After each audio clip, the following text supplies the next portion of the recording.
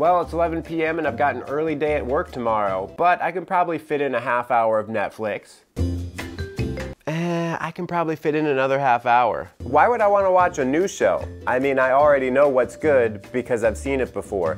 Where's the fun in watching a show if you don't already know every line of dialogue? Right? Well, it's finally over with Tiffany. She changed the Netflix password and didn't even tell me. Maybe I should try to get back with her, you know?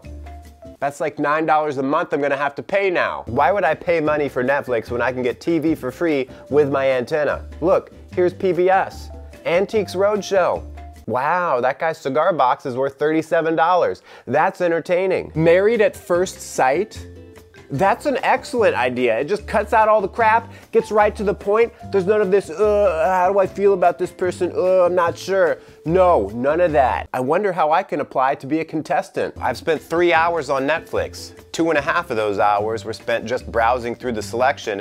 The other half hour was watching the first 5 minutes of a bunch of movies before getting bored. Looks like my friend who shares this account with me has terrible taste in film. He's watching a bunch of Hallmark Christmas movies and it's only October. I mean, come on, Too Jolly for Christmas, but with the numbers 2 and 4 rather than the words spelled out. I really need to reevaluate this friendship. My girlfriend always wants to binge the stupidest reality shows. The only way I can get through them is to binge the finest handcrafted whiskey. I don't really care what I'm watching as long as there are snacks. The only problem is I have to turn on the subtitles because I can't understand what's being said over the sound of my chewing.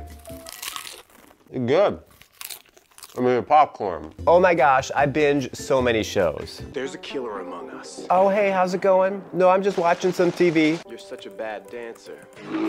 Oh, my butt. Wait, what's going on? I can't even use my own Netflix account because I gave my password to several of my closest friends, and they're all logged in right now. Hope they're watching something good.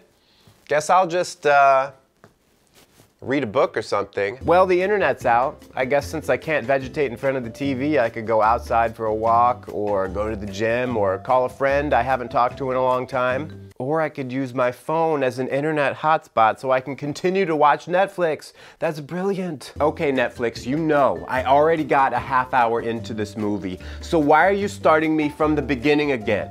Are you just trying to screw around with me? Because I know that you know. Why are you trying to make my life so difficult? Netflix. I just found the best Netflix original reality show. It's called The Great $1 Million Cake Makeover Date. So these contestants go to a multi-million-dollar mansion, then they have 2 hours to bake and decorate a cake, and then they go on a shopping spree and get a makeover, and then they go on a date with the baker who had the most compatible cake. The only thing that can make it better? I don't know. Tigers? How can anyone skip the intro? The intro of a show is like the initiation of a ritual. It is bringing us into the world of the show. Skipping the intro would be like skipping birth. Like, oh, there's a baby. Don't know where he came from, but there he is. Guess I'll name him Michael Scott. I don't know. When I'm looking for a new movie, it's gotta have 3 things. No big name actors, a depressing story, and no resolution of the plot. Basically anything that's like my life.